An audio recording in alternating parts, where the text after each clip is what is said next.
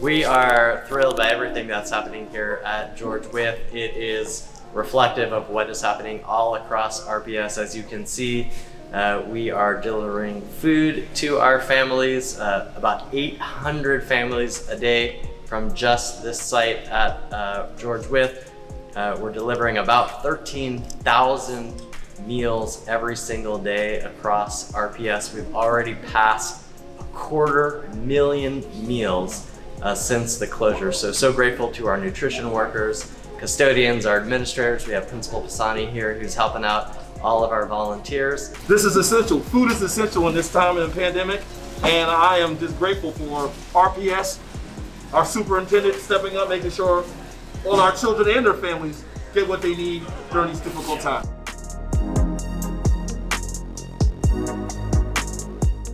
This is the front of the house, right? This is the storefront. These are two of our amazing volunteers. Thank you. And here we give out meals. We have books that get donated and get passed out, diapers, as well as learning packets. Well, first I want to thank the superintendent and his team over at RPS. I must say, this is the greatest demonstration during this difficult time that we are all in this together. It's not, us versus them. It's Team Richmond versus COVID-19.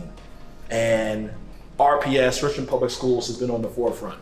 It was now roughly 5 weeks ago that Mr. Kamras was in one of my leadership meetings, and he told me about the number of sites that we were going to have in the city of Richmond for food distribution.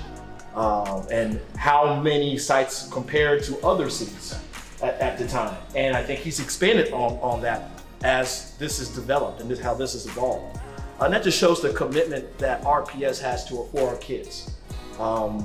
Yes, we are in a new normal right now, but what still matters day to day is that our kids get everything they need and that their families get everything that they need.